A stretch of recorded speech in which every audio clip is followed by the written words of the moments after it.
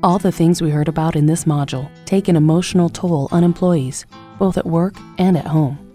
They get stressed, disappointed, and frustrated, but they have found ways to take care of themselves and remain committed to their work. That the Border Patrol called and said, "We see a white vehicle out there and it looks good for something." And they were on their One way we deal with the stress here is just by continually sharing the stories of what people are dealing with and talking to each other about how to deal with those things.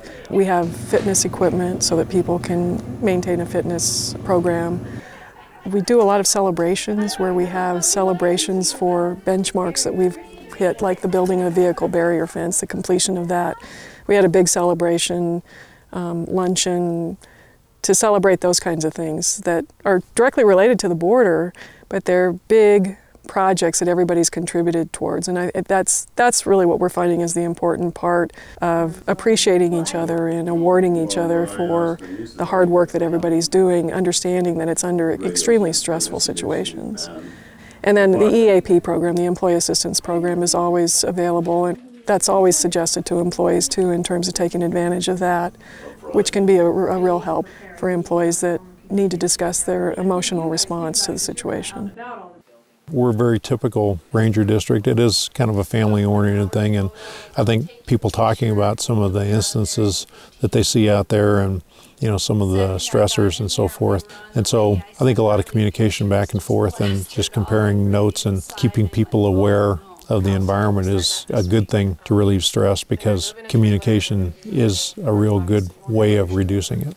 If you're talking about it with somebody that lives in the same kind of environment you do, they're going to understand you. And if you talk to somebody that has never been in that kind of environment, they're either not going to believe you or they won't know how to relate to it.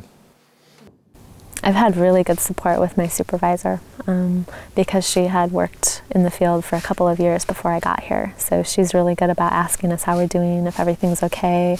I have a really good support network of friends and family that I can talk to about anything that happens.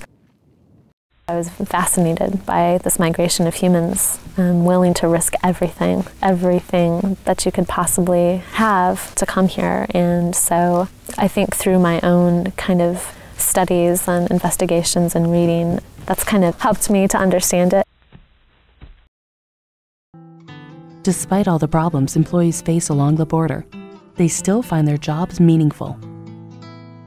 It's disheartening, to say the least, because the employees are dedicated. It isn't a job, it's a profession. For many, it's a calling. So it's pretty distressing to see the damage. It impacts our ability to manage the area, to protect the area. So it's extremely disheartening. But rather than look at it as the glass half empty, well, it's half full. At least we're here. At least we can have a positive influence. At least we can work with Homeland Security and Border Patrol and try and minimize the damage, and then hopefully eventually put the patient back together again. Personally, I believe in the wildlife refuge system and protecting our public lands and our habitat for wildlife. And if we were to just throw up our arms and leave this area and let Border Patrol or immigrants take it over, it would be in much worse shape. So I believe we're playing a very important role in maintaining and managing these lands for wildlife and keeping it in the best condition that we can. First and foremost, I love the land. I love it here. I love being outside. I grew up out in the country, and so for me this is my respite from being surrounded by people and buildings and asphalt and concrete, and I think it's totally necessary to human health to be outside and to be surrounded by nature.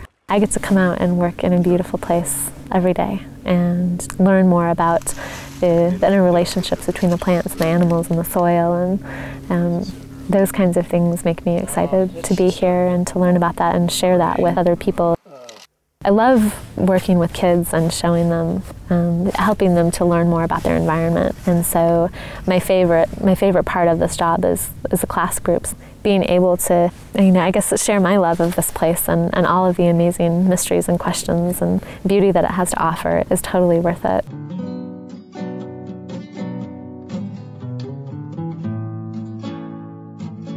In this module, You heard how employees maintain their personal safety while working near the border, despite the prevalence of drug smuggling and illegal immigration. Working near the border can be a difficult and disheartening place for employees who serve the public and are dedicated to the land. However, one of the most important messages you can take away from this module is that you can maintain your safety near the border while still enjoying your job and the beauty of where you work.